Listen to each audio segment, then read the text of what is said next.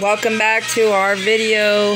Here we are with a do-it-yourself conversion of a dollhouse into a spooky, creepy, gothic manor or haunted house of your choice, whatever you want to do.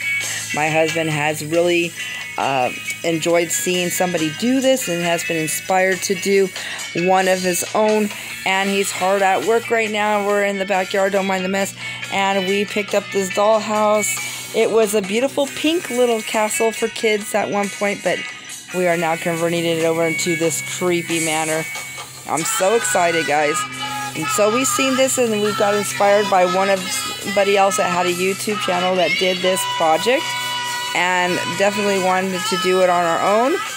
So we're not sure exactly what we're going to name it or how we're all going to paint it, but for the moment, this is what you need to do. A, get a dollhouse of some sort. 2, get some black matte paint and primer it up and do the first steps first. But here it is, just to give you a general idea how it's going to look.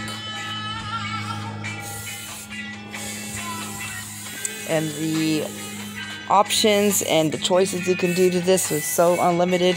Your mind just starts wandering and gives you all kinds of ideas what you want to do. But anyway, thank you guys for watching. This is a quick video, and we will update as we get a more finished project for you all. And thanks for watching.